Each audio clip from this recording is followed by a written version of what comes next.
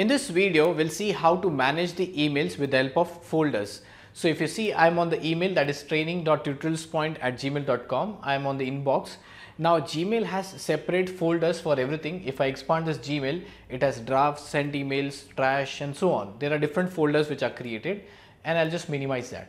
And these are the different conversations which are happening. What I can do is I can create my own folder into this account. So it's very simple to create a folder. I'll give you the shortcut method first. So select the inbox and you can just right click on this place and new folder. So whichever folder you select, you right click new folder. Under that folder, it will become a subfolder again. So if I click on this new folder, you see there's a subfolder which is created. And what I can do is I can write here the conversation as business meeting. Okay, or I can just write my name here. Okay, so I've written my name here. So whatever emails I'm talking to this particular person, all should be fetched into that folder. So if I just click on that folder, right now if you see, it is empty. There are no folders, there are no emails, anything in this. So I'll just go back to this inbox, expand this, click on this place. Okay, now what I can do is if I want some emails, specific emails in that particular folder, I can just select it, drag it and drop it. That's the method which you can do. So I'll select it, drag it and drop it into the particular email. So you can see here, if I want multiple emails to be fetched from here to that particular folder, I can do that. So I can select it and I can just drop it here. Okay, so this is nothing, no logical order which I'm doing, just picking up the emails and I'm dropping it here. If I click on this folder now, so these are the emails which are filtered out separately, not anything customized and all. Okay, now this is how you can create and separate the folders.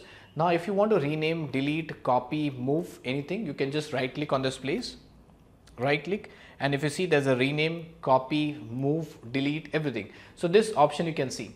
If you delete folder, what will happen is, if you delete folder, move Pawan to deleted items folder. So that means the folder would be deleted, but the items in that folder won't be deleted. So I'll just click on this, no. Okay, so if I want to delete all the emails in that particular folder, so I can just right click on this place this way and I can say as delete all. So if you see there's a delete all option, the folder will be deleted and the email would be deleted from here. If you see, that's the option.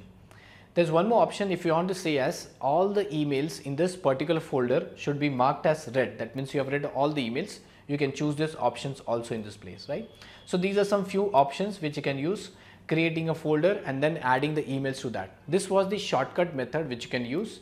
The long cut method is you can just go to this folder tab and if you see there's a new folder, rename, copy, move, delete, mark all read and so on. These are the same options which you have here.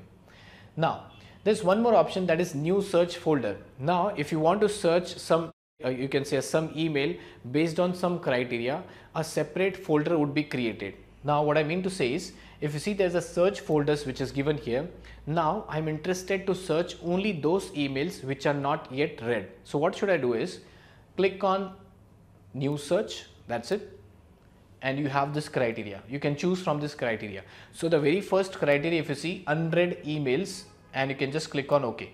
So you can see as search, select a search folder that is unread emails and I can just click on OK. So all the emails which are not yet been read, that is in this place, unread emails 63. There are total 63 emails which are not yet read. And a separate folder will be created under this search folders. So you can keep on doing this till you get your answers. Again, if I can say new search folders and you can choose the options from here. Mail flagged for follow-up. So I'll select this. There are many options you can search on. I'll click on OK. So these are all the emails. There are 38 emails where there are flags which are given. I need to follow up those emails. So there are flags which are given. Same way, let us see new search and I can just scroll down. This was inbuilt emails, you can say as the configuration settings. But if you want to do something custom search folder, create a custom search folder. That means you want to choose some criteria. You can just click on this option to specify a criteria. Click on choose. I'll click on choose and you can keep on selecting some criteria from here. I can just click on this criteria again. It is the same like which you have seen in the filters for contacts and for the emails. So you can keep on searching here. Let's say I'll search for meeting. Okay, meeting in subject and message body and I'll click on OK.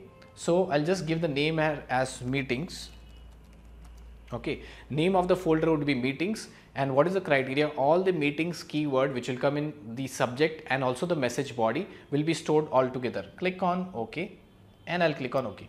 So you see a meetings folder is created where you will find meetings word in the subject also and also in the message body also.